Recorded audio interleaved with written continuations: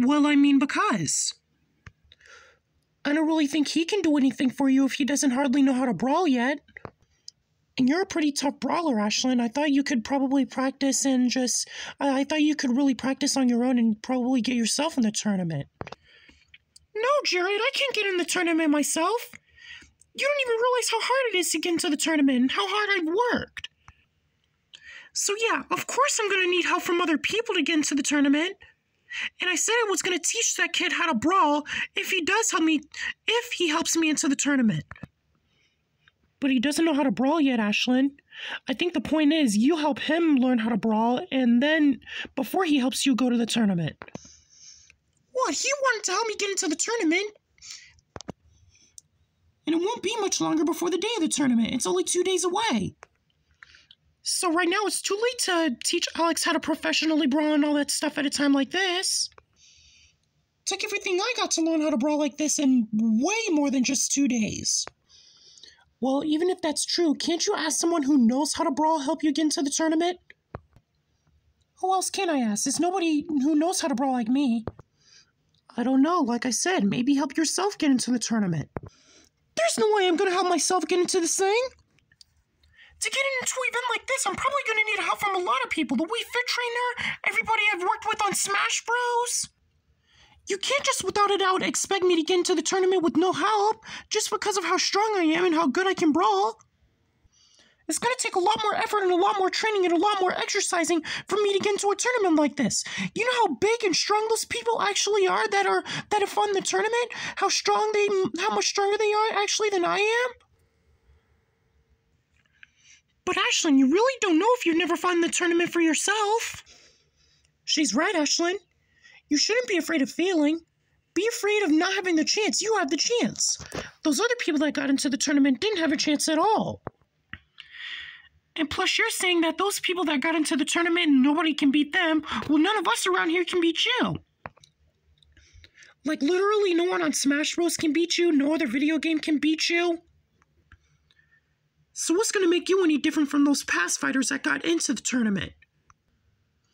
Well, I mean, because even though those past fighters and winners that got into the tournament, they really worked really hard, twice as hard as I did to get into the tournament and stuff like that, and nobody else could beat them. But I'm pretty sure they still got into the tournament with help from more than just, one person. Not all of them. But I still need a family and friends here to support me and help me get into the tournament. I can't do everything by myself, That's what we are trying to do, Ashlyn. We're helping you into the tournament by giving you a lot of encouragement and pushing you to keep moving forward and keep going and helping you strengthen up. And plus, Ashlyn, anytime you have any questions or anything, you can always come and ask any of us, right? Wait, really? Yeah, of course. If you ever have a question, just ask me. You can ask me, you can ask Mom, you can ask Dad. You can even ask your twin sister, Aliyah. We're all your family. Thanks, Jared. But I certainly don't think going to Aliyah would be much help. Really? You're not going to go to Aliyah for anything? What makes you say that? Jared, seriously, I think you should know the reason for that. Yeah, but she's still your family, Ashlyn, and I'm pretty sure it's important to still go to her for a few things. Sure, but I worked my butt off getting into this tournament. And because of all the stuff that I worked for, Aliyah certainly wouldn't be much help. And we already know and even see that if I go to Aliyah for anything, how that's going to end off. Soft Blanky. Nice, Blanky. See, Jared, ask Aliyah anything, she'll already give you the answer. Yeah, but I mean, Aliyah is still family. But if you have any questions, you could still ask me. Don't worry about Aliyah. We'll still give you the advice and confidence you need to get you into the tournament. I can respect that, Jared. Thank you. What are those kids doing? Kids, you need to come get your stuff. You guys are going to be late for school. That's Mom. We got to go get our stuff. Come on. Come on, Aliyah. Let me just say one more goodbye to my Blankie. I love you, Blankie. See you when I get home from school.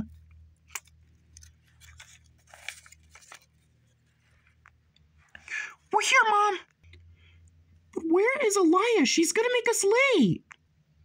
Sorry, everyone. Thanks for waiting.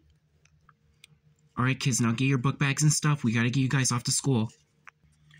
Alright, kids. So we've done our greeting songs.